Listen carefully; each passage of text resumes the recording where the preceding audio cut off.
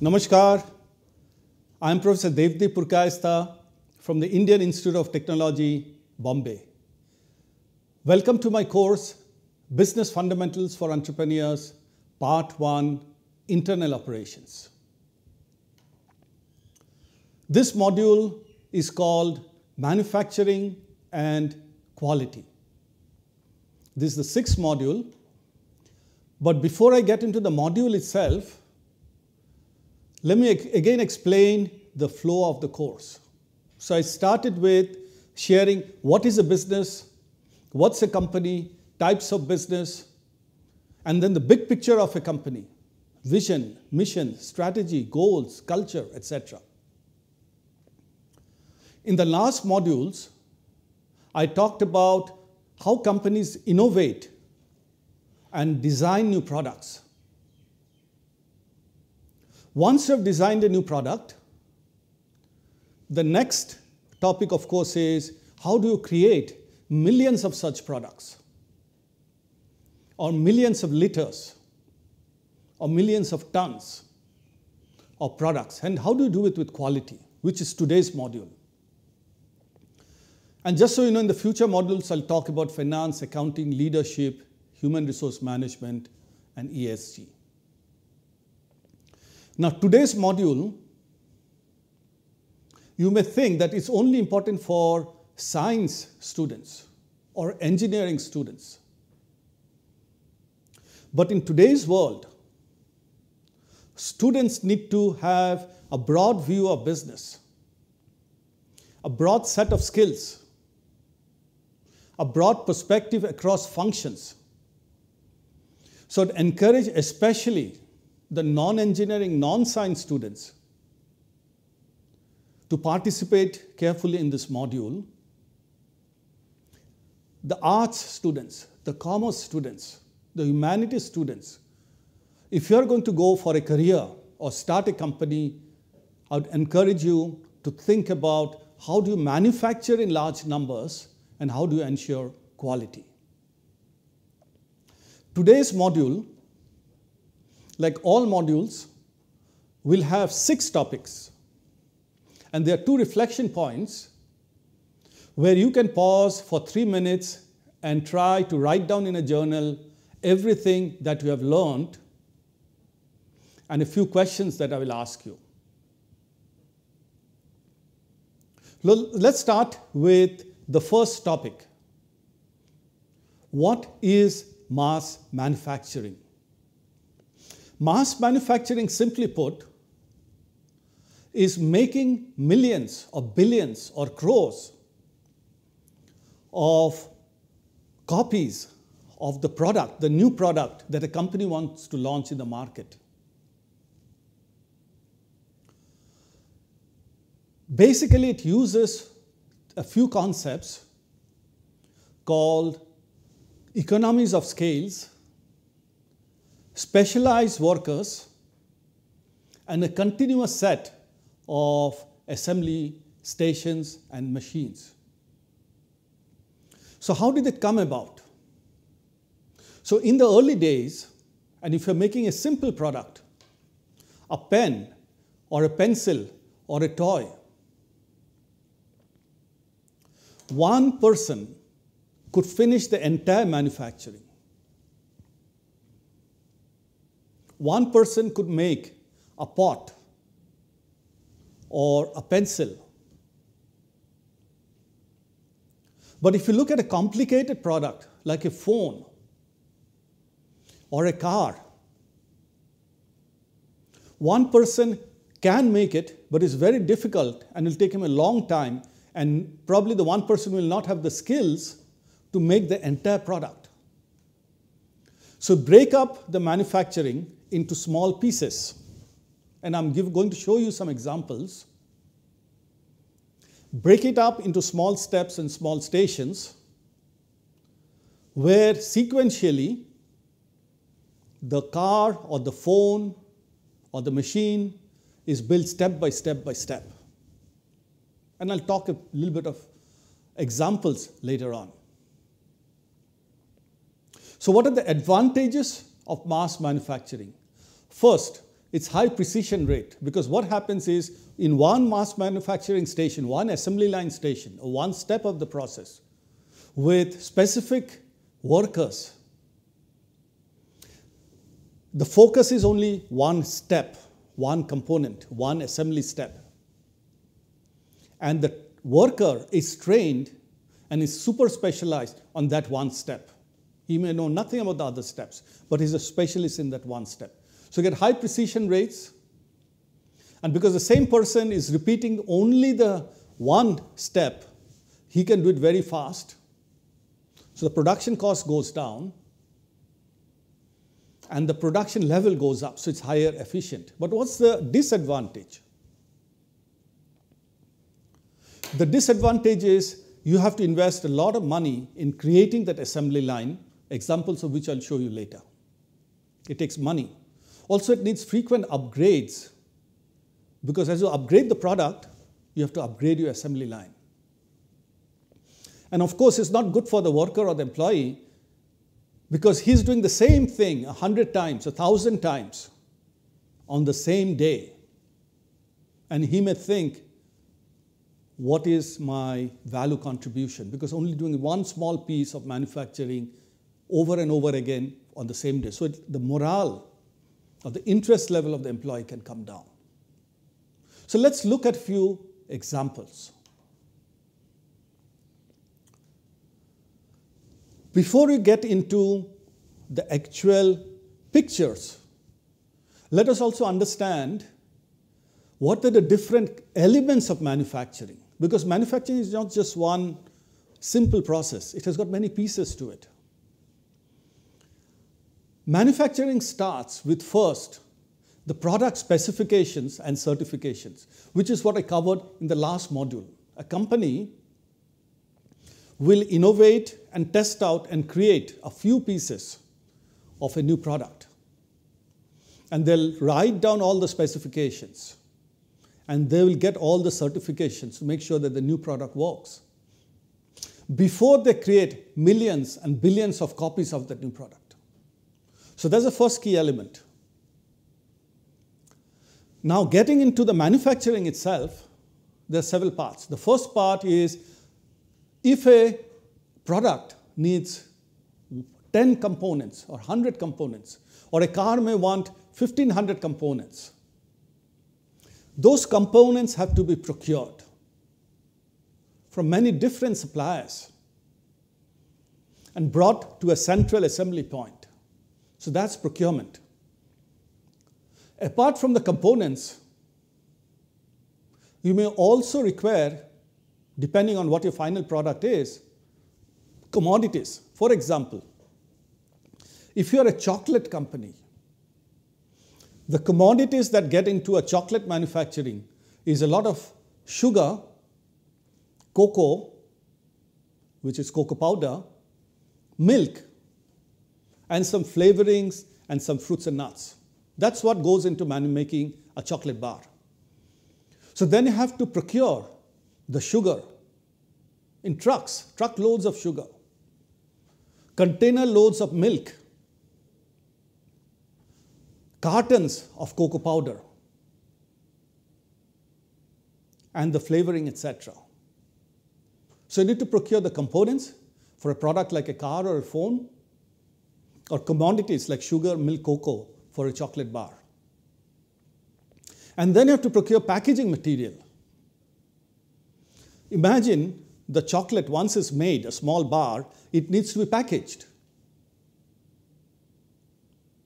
Or if it's a liquid food product, like a beverage, it needs a bottle. That's called the packaging. So that needs to be procured. So that's another piece of manufacturing. Then you get into the actual manufacturing once you've got all the components and the commodities and the packaging material together. You have to assemble them if it's a hard product, like a car or a phone. If it's a metal, like steel, or food or chemical, then there are no components. There are chemicals which have to mix together, or commodities which have to be mixed together and processed to create the final product. And then once you've made it all, you have to package it. You'll probably understand a bit better when I show you some of the actual case studies. But keep it in mind that you have to procure the product, you have to assemble them or process them, and you have to do all of this keeping in mind the quality standards, because you cannot have a chocolate bar with, let's say, insects in it. That will destroy the goodwill of the product and the company, and people will fall sick. And you cannot have a car which keeps breaking down, or a phone which doesn't work. So the other part of manufacturing is quality standards and quality control, and we'll talk about it. And then the last part of the manufacturing, and all the things that happen in a manufacturing plant, would be logistics. Because you have to bring in all the components and commodities and the chemicals and the iron ores or the coal, to bring it all into a factory. And once you produce the product, the final product, you have to take it out of the factory and give it to where the customers are. So all of these is what goes into a manufacturing process, let's say in a manufacturing plant. So what does it look like in real life? Let's start with what a product specification. What is a specification? This is the first part I said of manufacturing. A product specification can be a very detailed book, manual, data sheet, etc., and it should cover these elements. First, it should define the use case. What is the use case for the product? If it's a motorcycle, it is a certain use case. If it's a car, it's a certain use case, some other different use case. If it's a small car, a cheap car, it is a use case. If it's a very expensive, big car, it's a different use case. Motorcycles, cars, and then trucks is a business use case. So whether it's a motorcycle or a car or a truck, the business cases are very different.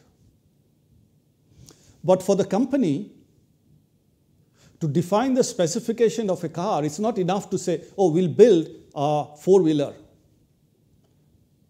Because it has to make sense ultimately for the customer. And therefore, the company in the product specs will probably have to write down and say, okay, these are the cars that the customer already are using, but here's what our car, our company car, will be unique about and will be better, etc. So you have to define the use case. You can see what are the options and the specs that you have to include under the use case. You then have to write down the features. And the features are, what will the product look like? Is it small? Is it big? Is it heavy? Is it waterproof? Is it dustproof? Is it round? Is it square? What will it look like? What will it feel like? How will it work? Will there be buttons on the side or buttons in the front? Buttons on the top? Will there be a jack here, a power cord there? The voltage? So what will it work like? What will the quality look like? If I drop it, is it shatterproof glass? If the car, God forbid, crashes, how safe is the car? How good is the quality? How many miles will the car run before you need to replace certain things? And above all, what is the cost? So these are all the features. The use case, the features. And then you get into the benefits. So if you put all of this together, what are the benefits to the customer? Because you can't just look at it from a company point of view. You have to look at it from the customer point of view. How will our company product be faster, cheaper, better, more satisfying, and what are the quality certifications. So some phones may not be waterproof or dustproof. Some phones may be dustproof but not waterproof. And some phones can be dustproof and waterproof. And some phones can be military grade. You can put it in water, you can throw it, you can drop it, the phone will be okay. It's a rugged. So those are all certifications. like IP67, IP68, phone, dust and water specifications. And all of this is captured in what are called design documents. So if you go to a plant, the workers need to know exactly what is the product all about. Because in a big plant, there may be 1,000 workers, or 5,000 workers, or 10,000 workers. And those 10,000 workers must all know what is the product all about, what are the design of the product, and of course, what is my step of the product, what do I have to do in the product. So if you go to a plant, a manufacturing plant or a factory, you will find very detailed design documents, which will be drawings, manuals, spec sheets, blueprints. You'll also see that there are samples of a screw, of a wire, of a liquid. There may be 3D printings. So all of this together is a product specification. But if you look at it from a customer point of view, let's say if you go out to buy a car, you will see a car. So this is an example of a Toyota Glanza car. So when you go to a Toyota showroom, you will see a car. And you will know what it looks like, what it feels like, what is the quality of the paint or the shine or the tire, how tall is it, how big is it. But you may still want to know what are the specifications of the car. So if you go to the showroom, they will give you a brochure which looks like this. It is from the Toyota website, Toyota India website. And it will tell you the features or the specifications of that product, which in this case is a car, will be listed in that brochure or the website. So you can see the engine specifications on the screen. How big is the engine? Is it petrol or is it diesel? What are the kind of variants? What are the dimension? How long? How wide? How high? How is the suspension? What kind of suspension it is? And then if you look on the screen, you'll see what kind of brakes does the car have? And how heavy is it? So these are all technical specifications. As a customer, you may want to know it. But in a factory, in the Toyota factory, there may be 10,000 workers or 5,000 workers. So they will need the specification in far more details.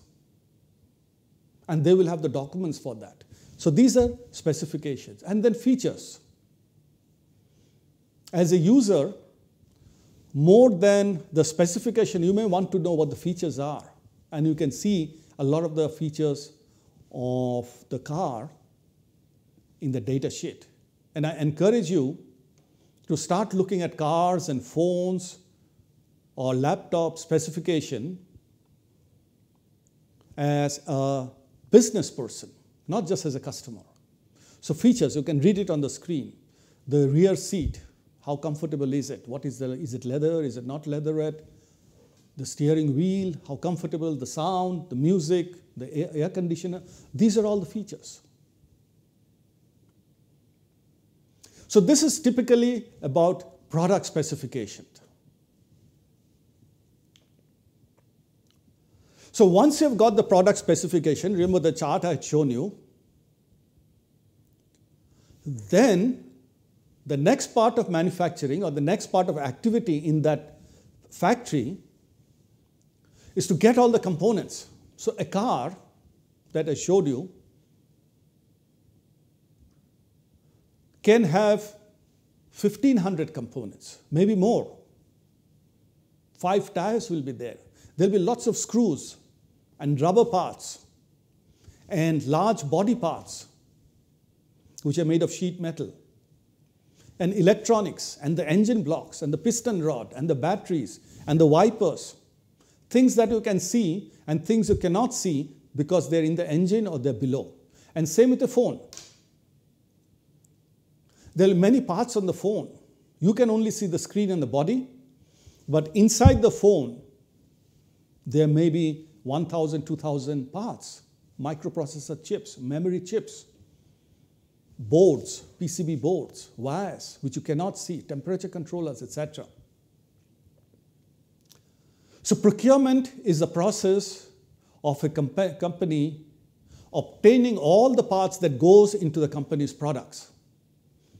And the company may not make all the products themselves, so they look for suppliers. So if you buy a phone from an Apple or Samsung or any of the big companies, the phone company will not make all the components. So the screen may be made by someone else. An LG or Samsung may make the screen. The chip itself can be made by someone else, like Qualcomm or NVIDIA or whoever. The memory chips may be made by someone else. In a car, the manufacturer who's making the car, assembling the car, will not make the tires. They'll buy the tires from someone and the battery from someone else, and the steel for the body from someone else. So that's the procurement process. And of course, a car manufacturer or even a beverage manufacturer or a food manufacturer will have many suppliers. And you have to have relationships with the supplier, and look at some examples from food and chemicals as well, apart from cars and phones. And as I said, procurement can be for components, if it's a phone, car, etc. It can be for agriculture commodities, if you're making food or beverage. It could be for chemicals, if you're making a washing powder. And of course, packaging material, etc. So how do you procure? Is it as simple as that? Now, if you're buying, let's say you are buying a phone for yourself, and you understand that it's quite a complex process.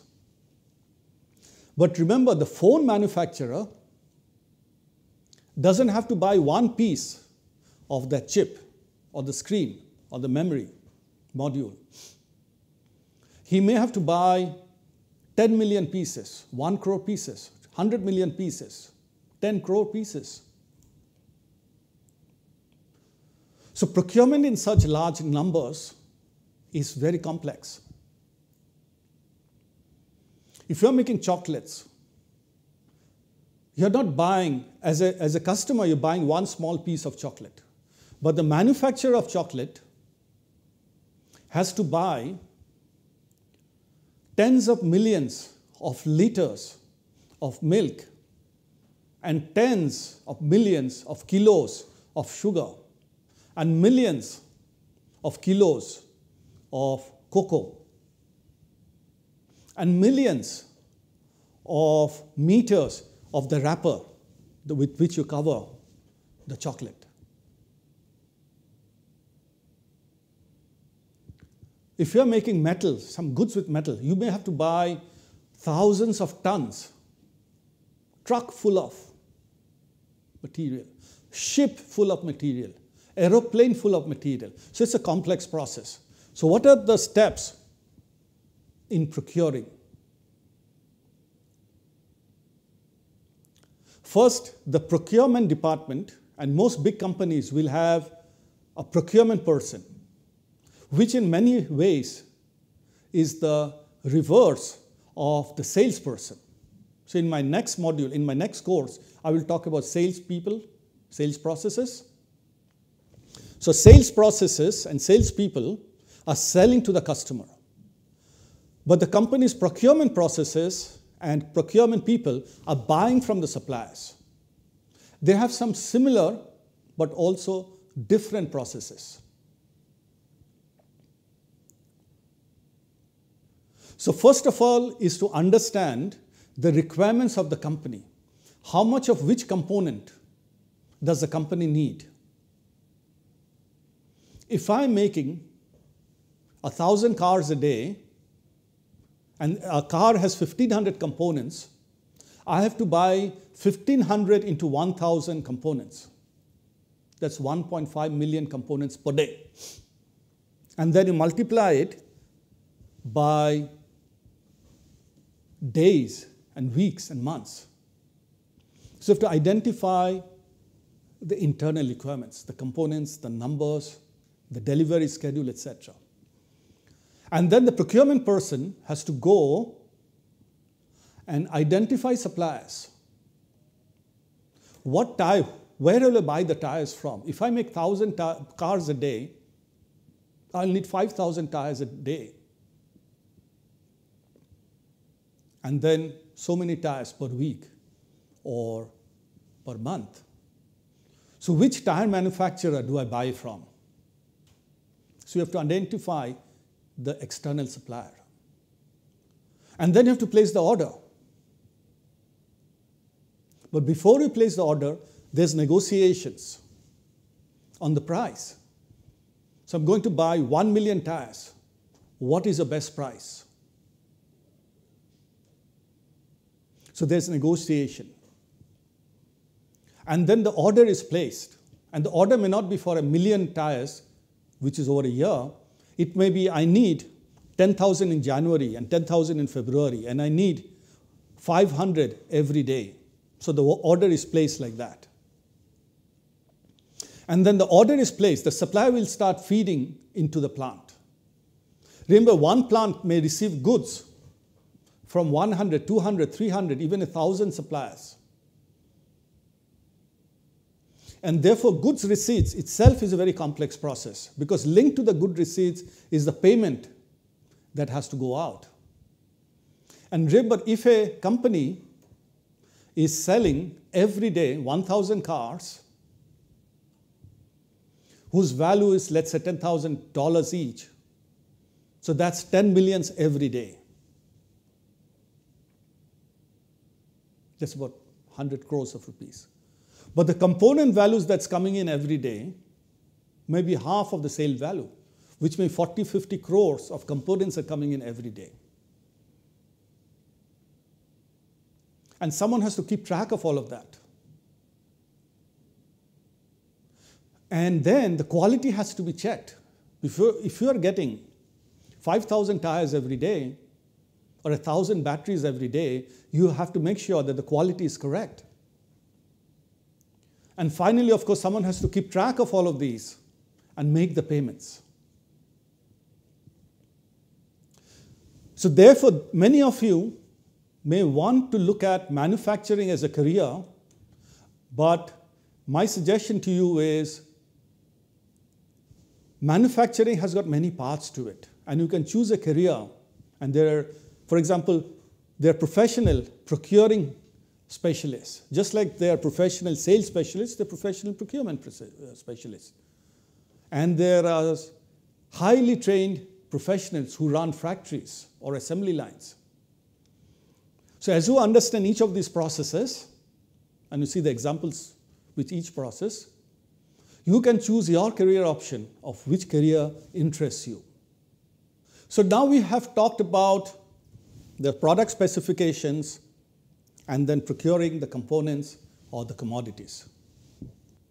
Now that you have looked at how the product specifications are defined and how the components are procured in a factory, let's now go inside the assembly process of the factory.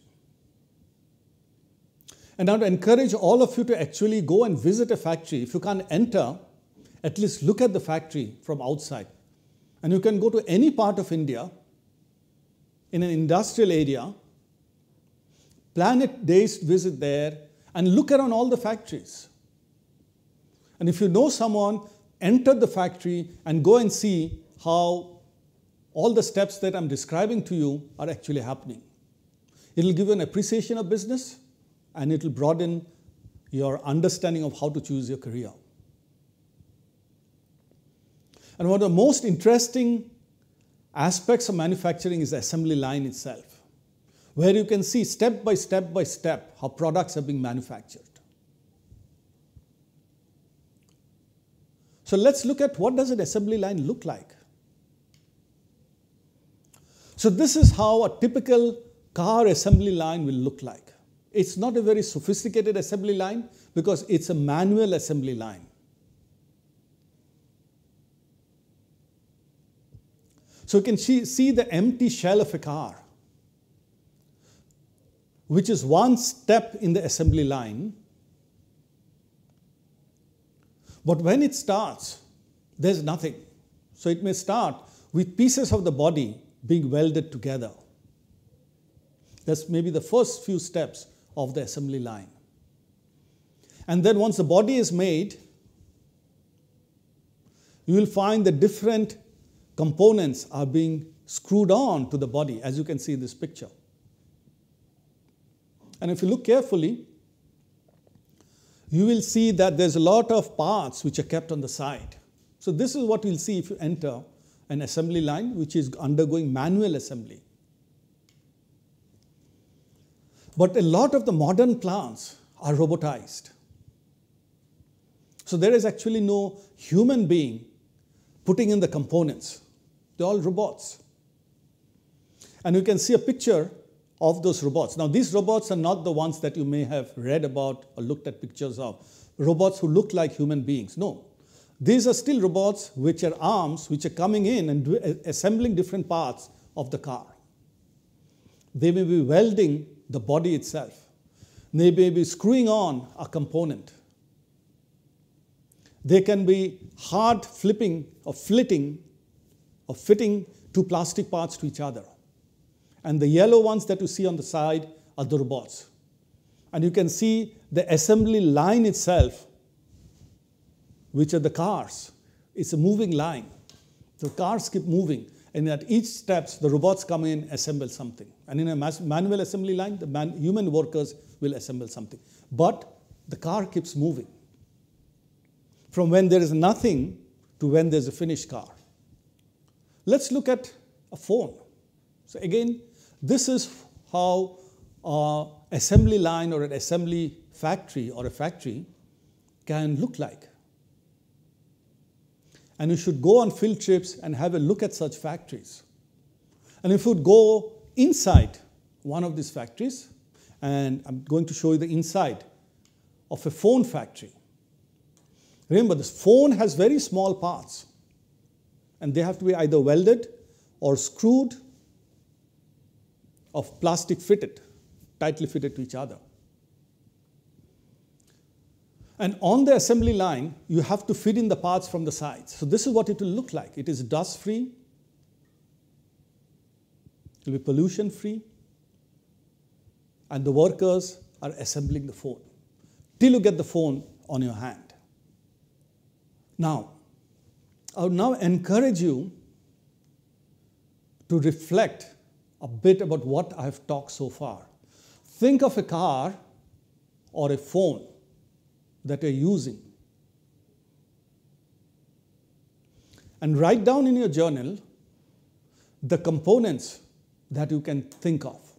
So if you're riding a bus or a car, look around you and see what the components are. The seat, the battery, the body, the window, the rod, the handle, the steering wheel, the dashboard, the plastic. Think of the components.